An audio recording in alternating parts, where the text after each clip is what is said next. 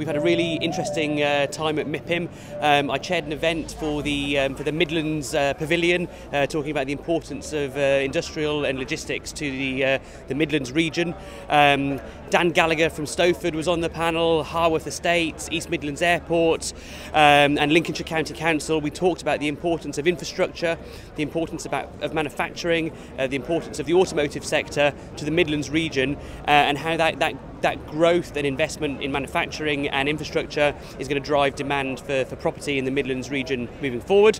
I was then on a panel yesterday talking about European logistics, so a slight departure from yesterday, and some really interesting research that we talked about was that there's a lot of growth to be seen in the logistics sector across Europe moving forward, and the reason that we think that is because it was in 2012 when online retail hit 11% in the UK that the demand for warehouse space grew exponentially. Only one country in Europe has hit that 11% so far, that's Germany, but every other country is forecast to hit that 11% mark in the not too distant future.